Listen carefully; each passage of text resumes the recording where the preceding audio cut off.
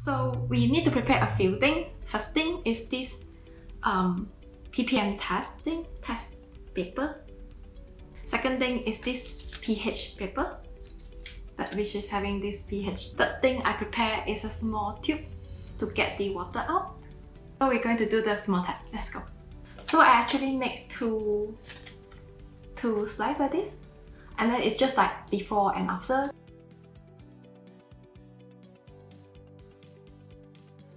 So you're going to drip some of the one that is before and see what's the difference of it after. So we're going to just... Okay. So this is before. So we're going to turn on the machine.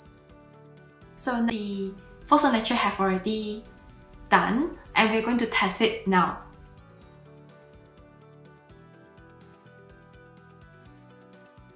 And then you can tell that it's totally went to a blue color now.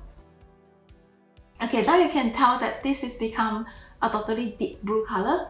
Means that this is already become a disinfectant and a sanitizer. You can tell that before, the white paper does not change. Even the pH paper does not change a lot. It's still like slightly acid, but not that bad.